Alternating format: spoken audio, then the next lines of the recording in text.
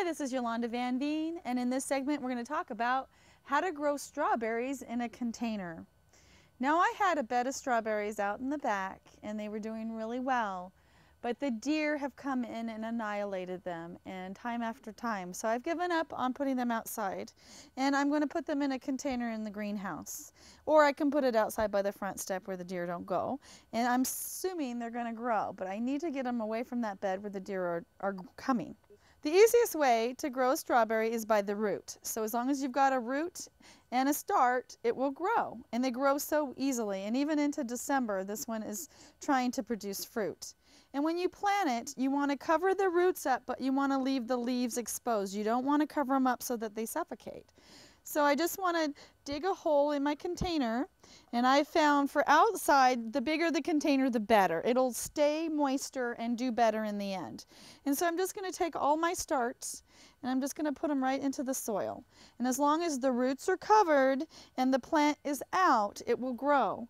And I've noticed strawberries really like to be in groups. They like to be crowded, and they will multiply quickly. So when you start a container, it's better to start with more than one, at least 3. They're social and they'll do better in groups of 3 or more. So I'm just going to put these all in this container, and I'm pretty much going to leave them dry in this greenhouse over the winter. And then in the spring, I'm just going to put them out in the sun or leave them in the greenhouse and water them real well, but let them dry out in between. And I am really looking forward to the strawberries that they're going to produce. So as I said, the more the merrier, and as long as the roots are covered and the plant is exposed, you will have gorgeous strawberries. And they send runners that'll come right off the containers, so they're great in containers. They're really pretty. And there's all types of containers that you can use.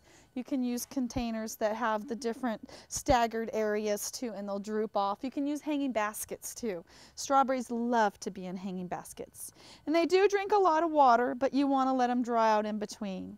So I'm really looking forward to my strawberry garden that I will have full of strawberries next summer.